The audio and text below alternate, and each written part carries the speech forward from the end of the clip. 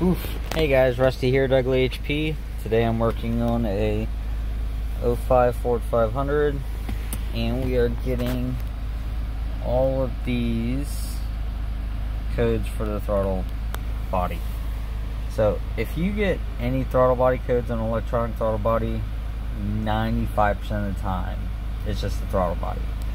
We're getting like nothing, very little. So we're going to switch out the throttle body. We already checked the resistance on the pins. If you want to know what the resistance is, these are very simple. Let me turn this off so you can hear me.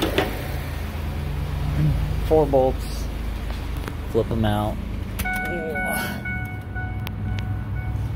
Now y'all can listen to the dinging noise. So pins 1 and 2, which are those two, you'll unplug the connector. You can take the throttle body off to do this. Check pins 1 and 2. You should have a resistance anywhere, from what it says, anywhere between 1 and 900. If you do not have that, or it's just, you know, reading like nothing, then there you go.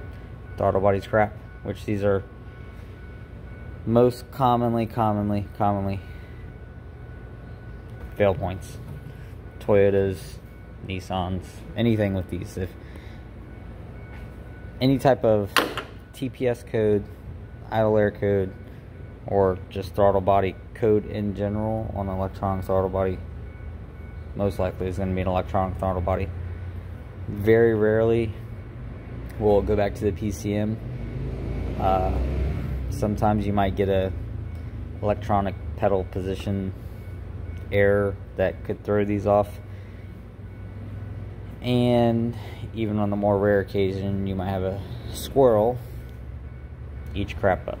But check us out on Facebook, hit the like button, subscribe, and as always, keep wrenching.